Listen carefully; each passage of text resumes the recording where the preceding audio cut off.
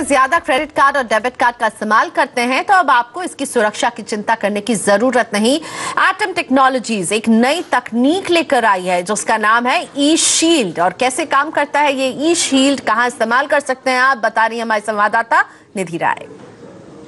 कोई भी ग्राहक होता है, कस्टमर बैंक के कॉल सेंटर में फोन करेगा या बेसिकली अपना ईमेल भेजेगा, कुछ ना कुछ करके, बाकी इतना लेवल ऑफ डिटेल नहीं मिलता है ग्राहक को। यहाँ पे मैंने 2 कार्ड कॉन्फ़िगर करके रखे हुए हैं, एक एटम करके कार्ड है और एक TW बैंक करके कार्ड है। अगर आप देखेंगे हर एक कार्ड की अलग अलग अपनी अपनी सेटिंग हो सकती हैं, जिसके हिसाब से कस्टमर जो भी ग्राहक होता है अपने हिसाब से डिसाइड कर सकता है कि कोई ऑप्शन अलाउ करना है नहीं करना है। हम देखते हैं पहले एटम कार्ड के थ्रू। यहाँ पे देखते हैं, पहले हमने कार्ड स्टेटस देखा। कार्ड स्टेटस में कोई भी कार्ड, चाहे ये डेबिट क्रेडिट कार्ड है, एक क्रेडिट कार्ड को उसे अलाउ करना है, यानी ऑन रखना है या ऑफ रखना है, या एक ही बार इस्तेमाल करने के लिए करना है, दे कैन वो कर सकते हैं वहाँ पे। तो यहाँ पे जिस तरह वो अगर ये दबा दिया यहाँ पे ओनली फॉर वन, तो एक ही बार इस्तेमाल हो पाएगा, दोबारा नहीं हो पाएगा कार्ड। इसके साथ साथ मल्टीपल चैनल्स भी हैं।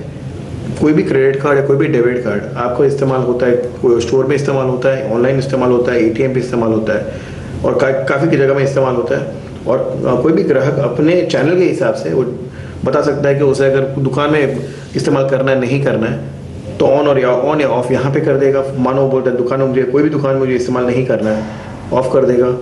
ATM कार्ड में बोलता है मुझे इससे मुझे विड्रॉल नहीं करना है, कैश निकालना नहीं है मुझे, तो ये भी ऑफ कर देगा। और जहाँ इंटरनेट का सवाल आता है, बोलता नहीं मुझे इंटरनेट पे इस्तेमाल करना है यही कार्ड। कोई भी ग्राहक होता है वो डिसाइड कर सकता है, अपने आप ही बोल सकते हैं कि मुझे कौन से कंट्रीज में ये कार्ड अलाउ करना है। यहाँ इस तरह मैंने 4 कंट्री सिलेक्ट कर दिए हैं और 4 कंट्री में ये कार्ड चलेगा, इसके कंट्री में ये कार्ड चलेगा, इस में कार्ड इस्तेमाल करेगा तो कार्ड नहीं चलेगा। इसके साथ साथ ग्राहक अपनी रोजाना लिमिट सेट कर सकता है कि आज के दिन की मेरी लिमिट क्या होगी कार्ड के अंदर। महीने भर की भी लिमिट सेट कर सकता है। ग्राहक जाके बोल सकते हैं कि मुझे इंटरनेट बैंकिंग अलाउ करना है नहीं करना है मुझे।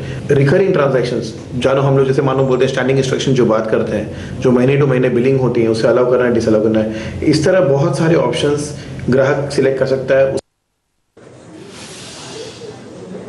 इस बुलेटिन में इतना ही, दीजिए इजाजत, लेकिन खबरों पर लगातार अपडेट के लिए